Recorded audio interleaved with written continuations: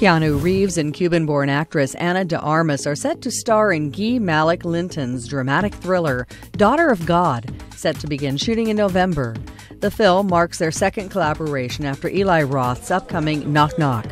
Reeves, Linton and Robin Gurland are producing the picture, with Cassian, Elwes and Grodnik executive producing. CAA and Elwes are co-repping domestic rights, while Grodnik is co-financing. Reeves, who is represented by CAA and 3 Arts Entertainment, will next be in theaters October 24th in thriller John Wick from Lionsgate.